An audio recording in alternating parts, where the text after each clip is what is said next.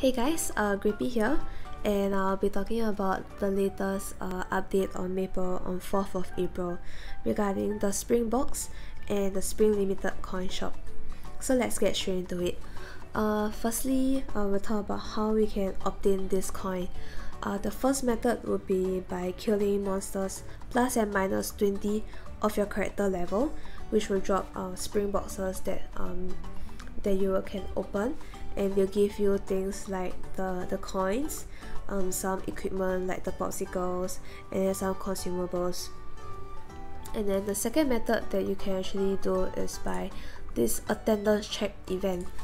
And firstly, basically you just have to kill monsters and kill 300 monsters plus and minus your character level. And what you need to do is actually complete all of them in sequence. And the first day you'll get 20 coins, and the 4th day you'll get 30 coins, the 8th day you'll get 40 coins, and then the 11th day you'll get 50 coins. And what I mean by doing it is in sequence is that in order to reach the 4th day, you gotta finish like the 2nd day and then the 3rd day. And that's about it for obtaining the coins. And then next I'll just present to you the coin shop.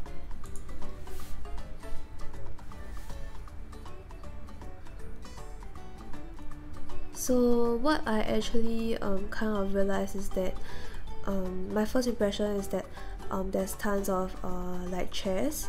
There isn't much of anything else already other than all the usual stuff like all your chaos scrolls, the herb bags, and all these that most of the coin shop already have.